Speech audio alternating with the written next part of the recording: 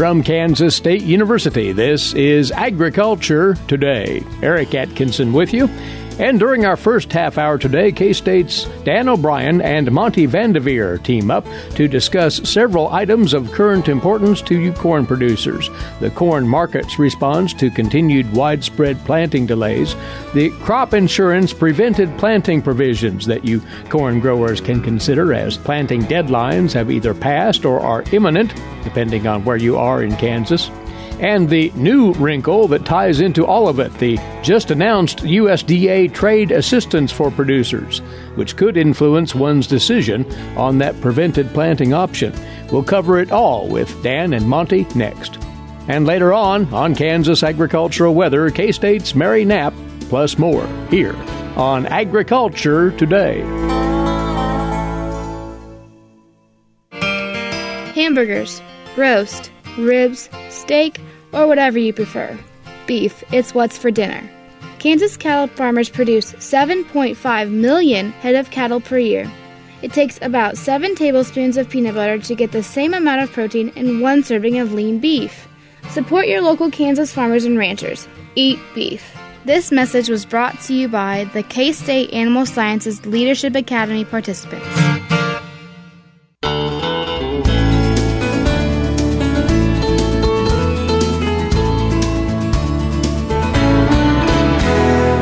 You are tuned into the K-State Radio Network and Agriculture Today. On the grain market scene, things are hopping with the announcement yesterday of the Trade Aid Package 2.0, as they're putting it, out of the USDA, and how that's going to factor into the markets. Moreover, the alternative that many producers may be contemplating now as they are continuing to fight adverse planting conditions to the point of possibly taking part in the prevented planting option of the crop insurance program. We'll cover all of that right here with 2 guests, agricultural economists for K-State Research and Extension. Dan O'Brien, as you know, is a grain market economist. And from the Southwest Research and Extension Center, Monte Vandeveer has joined us as well to enlighten us more on the prevented planting alternatives. Where to start? We'll go with you, Dan, first of all. Corn planting delays, they are front and center in the markets and soybeans as well. But staying with corn, you've worked up some new numbers that lend further perspective on those delays. Yes. On May the 19th, the USDA had released a percent planted report. Now, there'll be another one coming out early part of next week to tell us what type of progress we've made in the fields since, over the last week. But if you look at the top 18 states that the USDA monitors and take the percent planted in each of those states, do some calculations with harvested acres and average yields, you end up with some idea of the impact of the planting delays. So I think that it should be no surprise that if we had intended in the U.S. to plant, according to the Prospective Plantings Report in late March, intended to plant about 92.7, 92.8 million acres. If we're 49% planted as of May the 19th, then you've got about 45 million acres planted. And it's not as if we are not going to plant those acres. I think the relevant comparison is where we would be if we were at average. At average, during this time, we'd be about 80% planted. So basically, we're about 31% behind. But what's at stake, though, is if we had rains that didn't allow us to get into the fields at all, then, gee whiz, we'd be looking at 45 million acres times about 176 bushels an acre to be kind, assuming everything. We had a great growing season, and you'd be looking at, about half of 14 or 15 billion bushels of corn. Now, I don't think that's going to happen, and in fact, the ramifications of that on the corn industry and the livestock industry, the ethanol industry would be so draconian, we would have sky-high prices. Is it $6? Is it $7 per bushel? I don't think that's going to happen. I think we'll end up, and especially with some of the announcements today, there's an incentive to keep planting even if it's late. And so we're probably going to end up with something closer to 5 or 10 million acres short. So instead of 92, 93 million acres, more like either 87 or 82 million acres. And what I think we will have, though, rather than the 176 bushels per acre that we'd seen with the late plantings towards the back end of these planting windows and into the prevented planting crop insurance late planting timeframes. Again, that's the incentive we see in these announcements on preventive planting and trade assistance. Instead of 176, are we 172? Are we 170? Or even less? So I think that if you start plugging in 5 to 10 million acres planted less times about at least 4 or 5 bushels per acre less yield because of the lateness of all these activities, then instead of this 15 billion bushel projection that we'd seen the USDA come out with in their May WSDA report for this coming marketing year, then you're looking at closer to 13.9 or 13.1 billion bushels. And, you run that through supply-demand balance sheets, and at those levels you have to ration usage. Because you can't go to zero on corn stocks. We need some just to ensure ourselves from having to just shut down industry. So we raise prices to ration usage. But you do have ending stocks, and instead of 2.5 billion bushels as the USDA had initially projected, you're down to 1.4 or 1.5, or that's at the 5 million acre less projection. And here again, and we've got a long ways to go just to get to that. At the 10 million acre lower number and lower yields, again 170, 172, you're around 13 billion bushels or less. Ending stocks 1 to 1.1 billion. Stocks to use below 10 significantly, more like 7.5 to 8. And prices, you're getting closer to like $4.50 to $5. And if you get to the 10 million acre cutback and lower yields, then you're looking actually you'd be significantly above 550. And I hesitate to say where you'd be, but if we're really that short, if we have 13 or below billion bushels, then we will have had a market reset, and we'll have had pretty strong price rationing that'll have had to go on. In fact, it would roll over and affect the wheat market. In that for wheat, we've got large carryovers, not a lot of wheat feeding. Well, if we were that short of corn, we would be impelled to keep livestock feeding going and some bioenergy uses. And you would take a good chunk down on the wheat ending stocks. You'd affect that market. You would affect the focus of the grain sorghum market. The first substitute be feeding a lot more grain sorghum. We would, and probably what suffers in these more catastrophic short crop scenarios is probably more of an entrenched focus on domestic use and really a paring down of what we do for exports. In fact, the last 1 or 2 times we've had shorter, tighter crops, that's what we've done. We basically protected in-house because of logistics, the most affordable uses, i.e., again, feeding in industrial use, and have seen most of the cutback come on the export side. So, really a question I would have is coming up to the June WSDA report, not that far away. How proactive and aggressive will the USDA be in showing some of these acreage potential cutbacks and changes and the balance sheet and price expectations in June before they've been out in the fields and measured anything? So lots of things going on. But spinning around all of these added variables, Dan, that have led to the uncertainty here, as if we needed more of that. And we will bring Monte in just a few moments to talk about one of those, that is the prevented planting option that corn growers may well be eyeing. But the next 2 or 3 weeks, as all of this sifts out, may lend to some tremendous volatility in the markets, or has that potential, doesn't it? Well, yes. Here yesterday, when the prevented planting numbers came out, after several days moving higher, it was fairly strongly higher, not wildly, but moving upwards in the corn futures markets with that USDA pronouncement, which looks like, from what we can read before seeing the details, that's trying to encourage acreage planting. Mm-hmm. You saw the corn market go down about 4 to 5 cents. 4 to 5 cents is kind of noise. It is not it's sentiments. So that next several weeks, it's a weather market.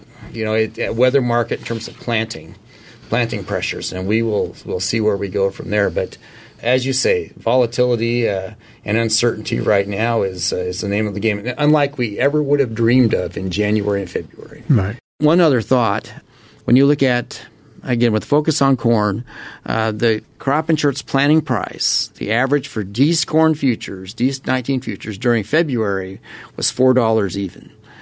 We had gotten up to the highest price here in the last several days, about $4.12, $4.13. Here yesterday, the market had fallen off about 5 cents, about $4.08 thereabouts for the lead contract anyway. And I think, lead contract lower than that, but D's corn is about $4.08. So this is kind of the framework that we're operating within. Again, so for revenue insurance tools, $4 the price, and here we've come up above that here recently. I guess what I'll be watching in the next week or so will be to watch that D's corn contract and see what it does when it comes back down to that $4 level, given all the uncertainty that's there. And here we still have a tremendous amount of corn acreage not planted, and we're basically, as of May 19th, about 40 million acres short. I think with the ingenuity and drive and motivation of U.S. farmers, we're going to plant still a lot of that cropland. So here we put these scenarios together where we're down 5 and 10 million acres. We're going to have weather cooperation even to get to that, but I think we probably will, given the motives in hand. But even if we get to that, we're still, instead of 15 billion bushels, we're down to 13.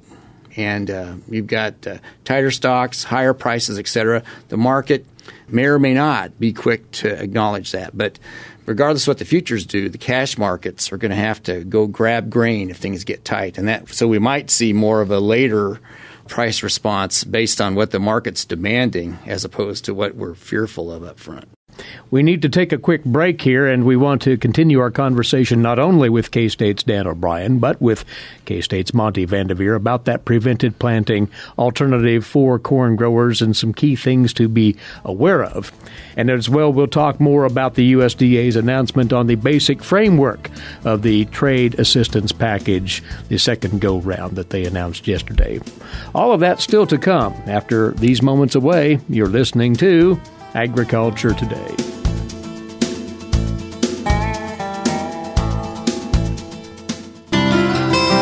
For 25 years, K-State Research and Extension's Kansas Agricultural Mediation Services has been providing a no-cost, confidential place to call in and visit with an agricultural lawyer. Our experts are available to help you producers handle legal and financial issues. Explore your options and generate solutions. Call us at 800-321-3276 or visit us online. Kansas Agricultural Mediation Services.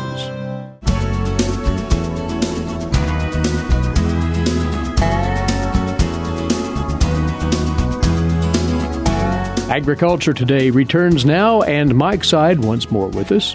K-State Research and Extension agricultural economists Dan O'Brien and Monte Vandeveer, as we're talking about the corn market, the USDA's trade assistance package, details of that which were announced yesterday. But right now, we want to get into information vital to producers still struggling to find any sort of window to get their corn planted, and that door is closing very swiftly now.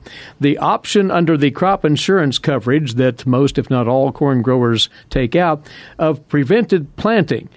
We'll look at that now and what producers need to know about that with Monte Vandeveer. Give us the basics here, Monte. Most growers should be fairly familiar with those now, but what do they need to have in mind right away? Well, there's two terms I think we need to understand just right off the bat. The first is called the final planting date. And that's the last date on which you can get full crop insurance coverage on your corn. And there's 3 different zones in Kansas. Southeast Kansas is May 15th. Central Kansas and Northeast Kansas is May 25th. and then western Kansas is May 31st. So we've already passed the date for southeast Kansas, and the other 2 dates are coming up quickly. So you can still insure your crop for planting after those dates, but you won't have the full coverage. So final planting date, that's the first key term.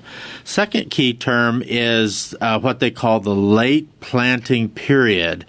And that's the next 20 days following the final planting date. So you can still get insurance coverage on your corn crop during that time, but the coverage is going to decline by 1% per day each day late that the acres gets planted. So probably the biggest thing we need to tell producers out there is if you think you're going to be in this late planting situation, talk to your agent right away. You've got several options you can choose from, but you need to be in contact with them and be talking about all the requirements that you have to meet along the way. Make sure that you're satisfying all the responsibilities under your policy.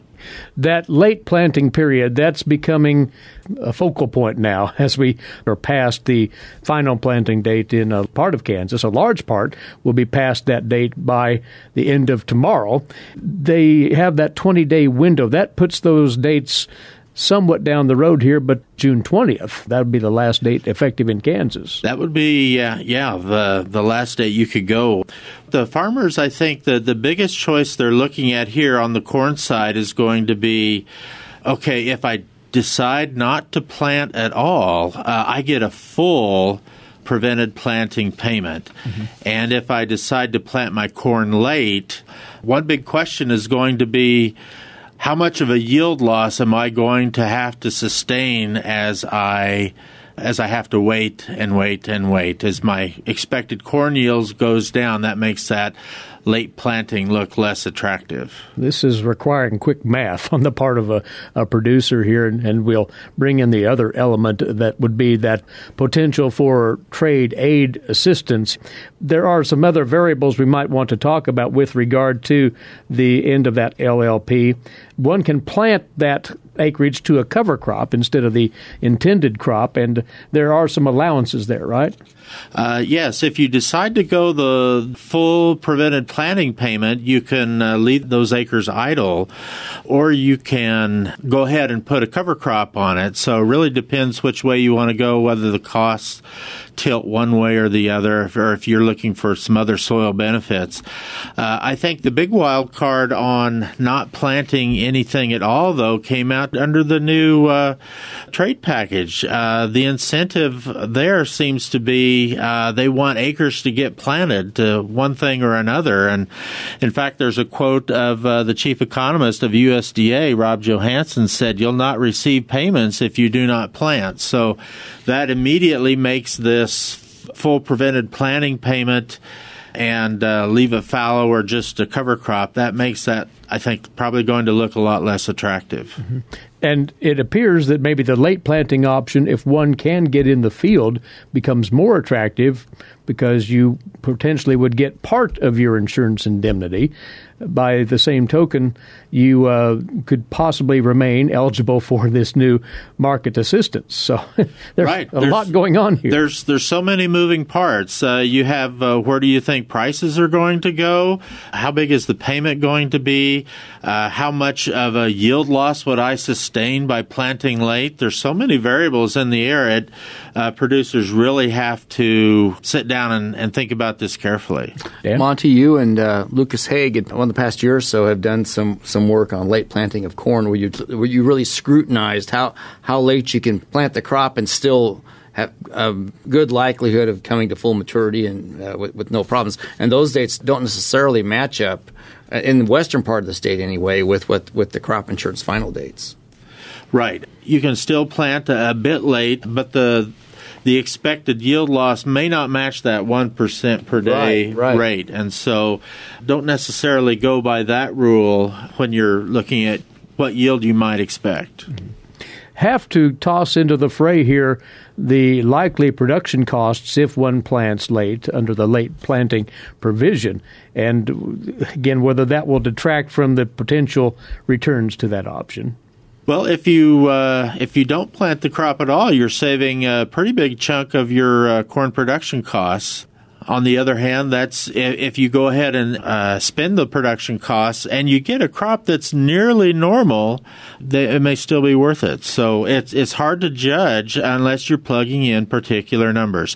The bigger that yield decline is, though, the less attractive that later planting becomes. But that was before we learned about the trade package. It would seem that, gosh, it'd be nice to know within the next several days how much money we're talking about, right. so that you can enter that in with more than just a guess of what it might be. And if it's X dollars per acre, well, then we can weigh things economically in that decision. So I don't know how soon these numbers will come out, but gosh, the sooner the better in terms of our decision. And the pivotal one would be that single county payment rate. Yes. Because that's what this will be triggering, and then multiplied by the farm's total planted acres in 2019, hence, again, the incentive to plant to be eligible. So once that is known, that helps a producer sort through this a little better anyway. Yeah.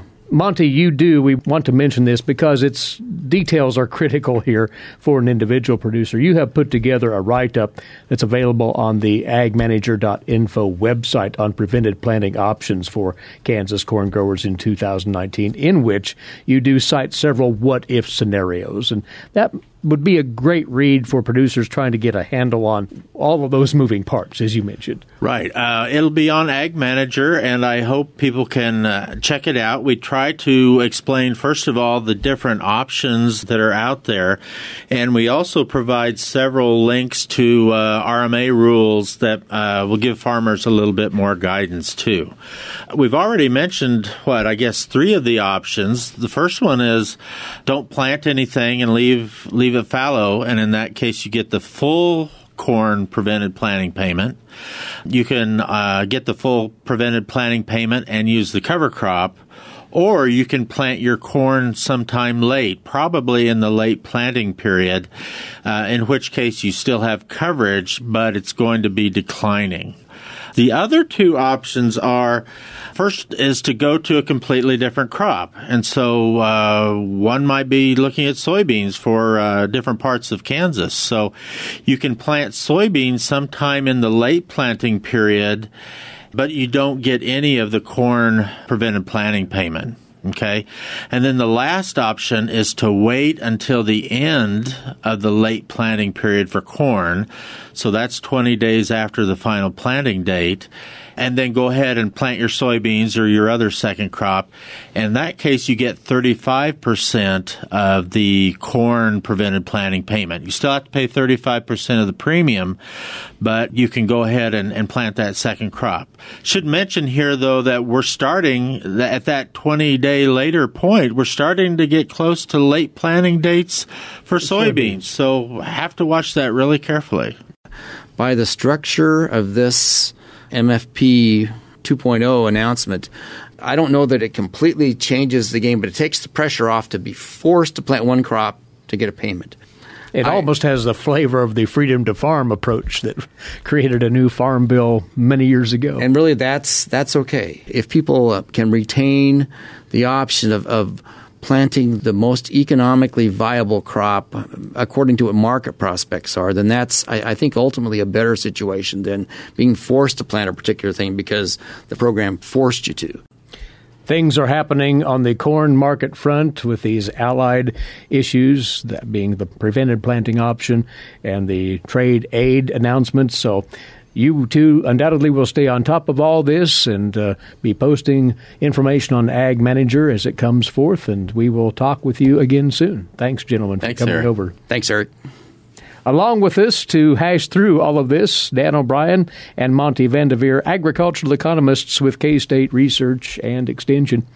And Agriculture Today will be back after this break. You're listening to the K-State Radio Network.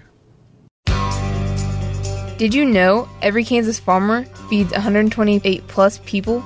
Kansas farmers are hard workers, dependable, authentic, and sensitive. Not only do farmers put food on your table, but they put clothes on your back and fuel in your car. For more information about Kansas farmers, visit K-State Research and Extension online or stop by your local Extension office. This message has been brought to you by the K-State Animal Sciences Leadership Academy participants.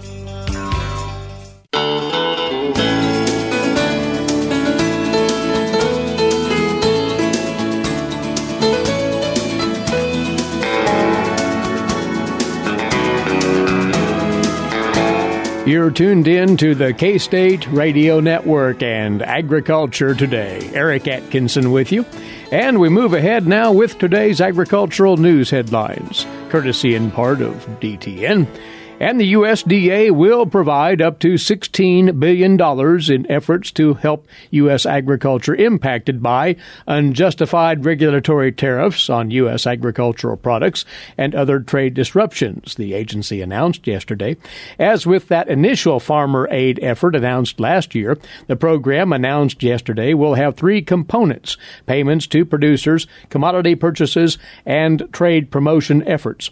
Those first payments will go out in late July or early August, according to the USDA. A second round of payments potentially in late fall to November, and a third installment would potentially come in 2020.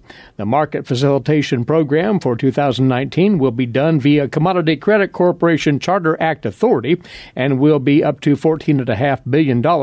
Producers of alfalfa hay, barley, canola, corn, cotton, oats, sorghum, soybeans, sunflowers, and wheat, among other commodities, will receive a payment. Now, the payments will be based once again on a single county rate multiplied by a farm's total plantings to those crops in aggregate this year. Those per-acre payments are not dependent on which of those crops are planted in 2019 and therefore will not distort planting decisions. That's the theory behind it. And the total payment-eligible plantings cannot exceed total 2018 plantings. USDA Secretary Sonny Perdue explains how the trade mitigation program was developed. So our team at USDA reflected on what worked well last year and what we could have done better when we ran last year's program to most effectively redesign this program to support farmers over the longer term. That being said, frankly, all of this would have been moot if China had acted appropriately and fairly in many of the areas regarding intellectual property theft and non-tariff barriers that they have put up for many years. Now, dairy producers will receive a per hundredweight payment on production history under this new aid. Swine producers will receive payment based on hog and pig inventory for a later specified time frame. More details will be provided by the USDA in terms of what those payment levels will be. By the way, the state director of the Farm Service Agency for Kansas, David Shem, will be joining us right here on the broadcast next week to walk through the specifics with us as they come together. The plan also includes spending $1.4 billion under a food purchase and distribution program, similar to the program that spent $703 million under last year's setup. That will be used for buying fruits, vegetables, some processed foods, beef, pork, poultry, and dairy products that will be distributed by the USDA to food banks nationally. And the USDA also will set aside another $100 million dedicated to developing and growing more export markets for farm products. The USDA just recently announced $200 million for checkoff programs and other groups that will go specifically for expanding export markets by those organizations. Meantime, Congress provided $3 billion in disaster aid for producers under a disaster aid package overwhelmingly approved yesterday by the Senate. The House could approve that bill on a voice vote today, depending on whether leaders of both parties agree. The White House has said that President Trump has agreed to sign the bill. It includes over $3 billion to pay for farmer losses from disasters last year and this year. That is expected to cover Midwest farmers who lost grain and other resources this spring during the flooding along the Missouri River Basin. The disaster legislation also waives adjusted gross income caps for producers under the Market Facilitation Program. That is a move that opens up the trade aid to a larger group of higher income producers. Well, a student from South Central Kansas who aspires to great things in agricultural science is the recipient of a prestigious scholarship from Kansas Wheat. It honors a Kansas farmer who was a pioneer in wheat industry leadership. Marcia Boswell has the details on this week's Kansas Wheat Scoop. Marcia? With a passion for agriculture and research, the 2019 recipient of the Herb Clutter Memorial Scholarship is Georgia Elliott of Pratt, Kansas. This $500 scholarship will help Elliott pursue her degree in biology with an emphasis in botany at Fort Hays State University, where she has already been taking courses through the Kansas Academy of Math and Science. Elliott says this scholarship is ultimately allowing me to pursue the agricultural research I want to do as a career. She has already been active on the agricultural research scene. Elliott is involved with studying the effects of toxins like ethanol, lactic acid, and sulfide on various crops around Kansas. The goal is to see how much of these toxins the plants can be exposed to before they cause damage to the plant. She is working to have a publication that would summarize the research published this summer. Raised in rural Kansas, Elliott knew agriculture was just part of the fiber of her being. She grew up in a farming family, as did her friends. She wanted to be a part of agriculture and has a passion for research in science.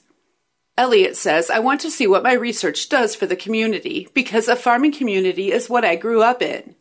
Before deciding on agricultural research, she explored various avenues to try and find her niche.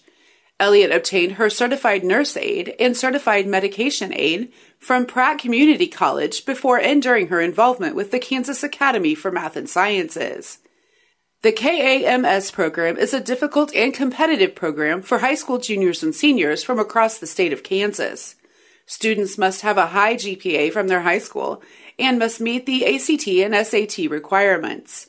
Additionally, those applying to be in the program must be involved in activities in and out of the classroom. About 20 students are selected to be in the program.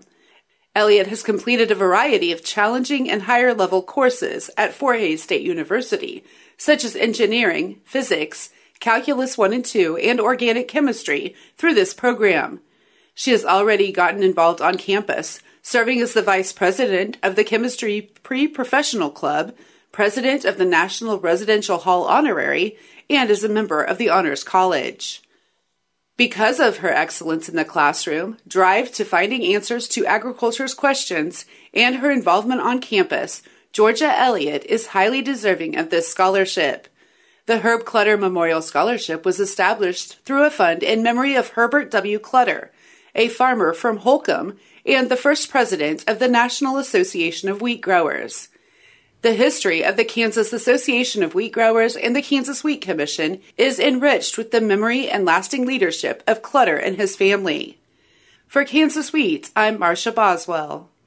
Many thanks, Marcia. Standing by to cover the Kansas agricultural weather scene with us, K-State's Mary Knapp. She's in next on Agriculture Today.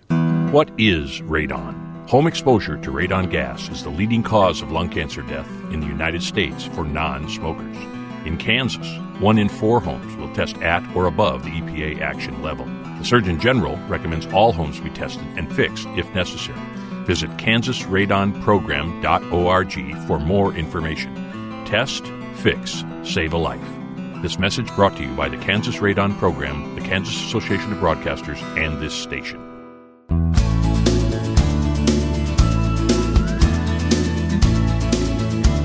Now for you on Agriculture Today, our weekly visit with K-State climatologist Mary Knapp on Kansas agricultural weather.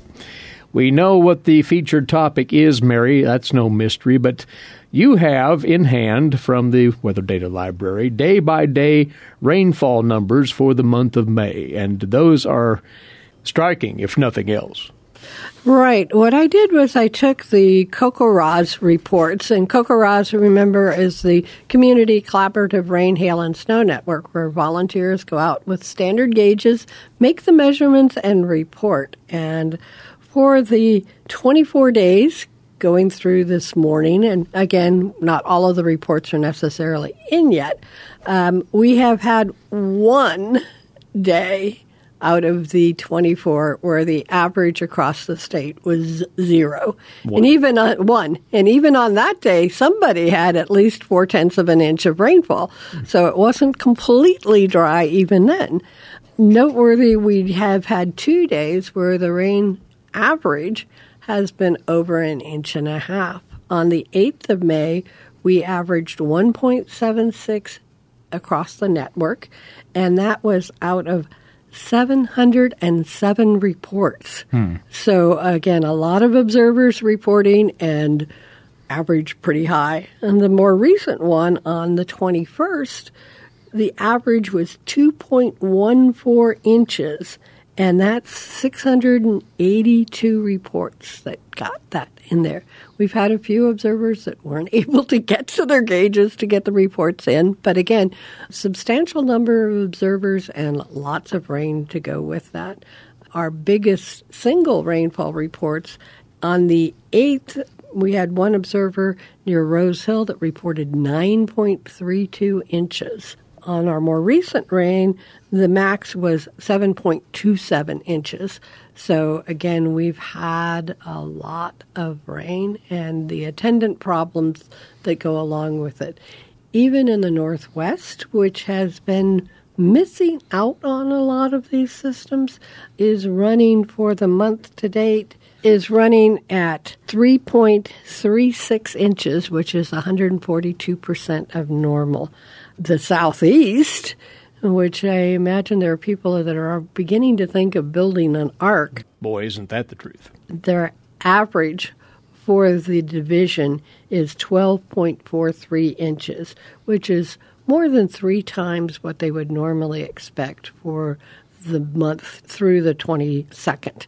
And again, that doesn't include anything that fell yesterday or overnight, and we know that there have been quite a few reports. Our Mesonet station down there has over 2 inches of rain for the last 24 hours. So that adds to the total that we're already seeing. So, yeah, water is definitely an issue. And that is true across the rest of the state, from northwest to southeast, those extremes, but everybody else is well above normal monthly. Right. Again, there are maybe a few pockets where they haven't seen quite as much, but even in, again, the Northwest, where we have still a tiny sliver of abnormally dry conditions, the major complaint is the difficulty to get out and get any of the field work accomplished. That's been further compromised, if you will, by the temperatures. The May temperatures have averaged below normal. Despite our warm spell last week, we're still looking at between 2 degrees cooler than normal in the southeast to as much as 5 degrees cooler than normal in the northwest. That's slowed any kind of crop development. It has also meant less evaporation, so the soils are not drying out in the day or two of sunshine that is shaping up. I have heard some reports that people were able, again last week during that sunny, warm, dry spell, to get some of the hay put up, but haying is behind average. Planting of corn and soybeans are behind average, and we're looking at a fairly significant delay in all of our spring activities. Most everyone, Mary, is eager for a change, but nothing dramatic is in the immediate outlook. It's largely more of the same for a few more days. Right. The 6 to 10 and 8 to 14 day outlooks are both favoring wetter than normal. Again, we're moving into our wet season, so wetter than normal means significant rain is possible. The June outlook, which was released last week, favors wetter and cooler than normal for the entire state. If we go out a little bit further and look at the summer composition, the June, July, and August outlook, which was also released last week, it favors wetter and cooler than normal conditions statewide. Note on that summer outlook, that is the 3-month average, and if we had a significantly wet June, we could have a dry July and August and still verify that forecast. It doesn't look like it's going to be one of those patterns where we switch abruptly from rainy and cool to warm and dry. But one of the problems that producers will face, and there's not much they can do about it, but it's a difficulty that they may encounter, is that because conditions are so wet as the crops are being seeded and germinating this spring, root development is going to be much, much less than it would typically be. That means that the crops will be more vulnerable to a relatively short dry spell. There could be moisture just a couple of inches down, but the roots are not going to be into that, so it's going to create difficulties. The other difficulty with that poor root development will be that fertilizer uptake, nutrient uptake, will be compromised as well. So you could have very good nutrient profiles in your soils, but still see signs of nutrient deficiencies in your crop. We are just about to embark on the Memorial Day weekend. You wanted to part with one thought for folks as they go out. They better check those conditions first. Right. We're likely to see rains on and off this weekend. This is the kind of setup where we've got that battling front that's draped just to our south. If that moves north a little bit, we could be on the firing line for severe, even tornadic events. And the Storm Prediction Center has an increased alert for parts of central and eastern Kansas through the weekend. Mary, enjoy your weekend. Thank you. Thanks, Eric. You as well. Mary Knapp with us, climatologist, K-State Research and Extension. That is our time for today, and we bid you a good Memorial Day weekend as well. Meantime, Eric Atkinson here for Agriculture Today over the K-State Radio Network.